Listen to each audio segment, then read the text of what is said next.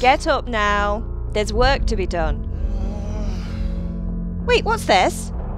You've been at that sword play again, haven't you? What got into you, Hal?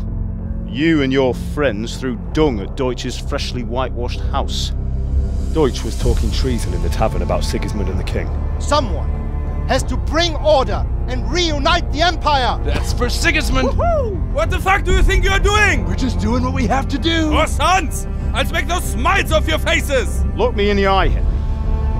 If you want to convince someone that they're wrong, try using your mouth and not your fists. Henry, help us! Help us, son. Don't be a coward. If Sigismund attacks, they can't hold. We have to prepare for the worst.